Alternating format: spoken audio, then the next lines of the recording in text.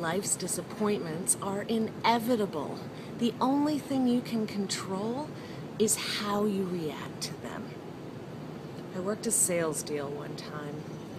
For an entire year, I flew into another city and spent time and energy winning that deal. It was a $350 million deal, and there was so much effort put into it.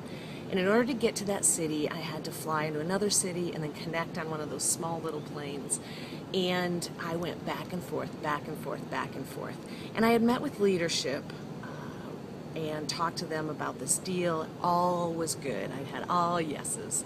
And as I moved forward and got board level approval from the company for the purchase, I was excited.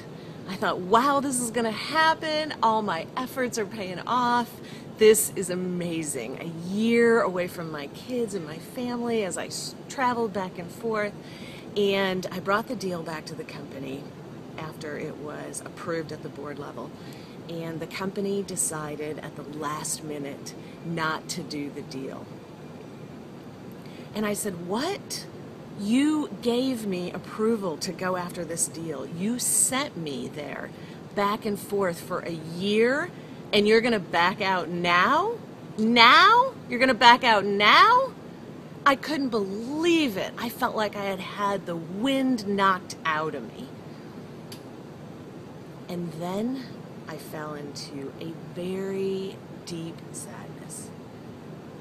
I realized that all of this effort I'd expended was gone, and that I could get it back, and I wasn't going to be paid for the deal.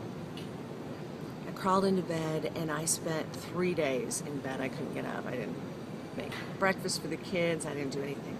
I just sort of recovered. And finally crawled out of bed on day 3 and decided I needed a new plan. The first thing I knew is I did not want to work for a company that sent me somewhere for a year only to change their minds. So I knew I had to look and go out on a job search. And from there, I could sit down and put together some tactical action items to move me forward. You're going to run into disappointment, and that disappointment does not have to define you. It can help you set a new path and a new road.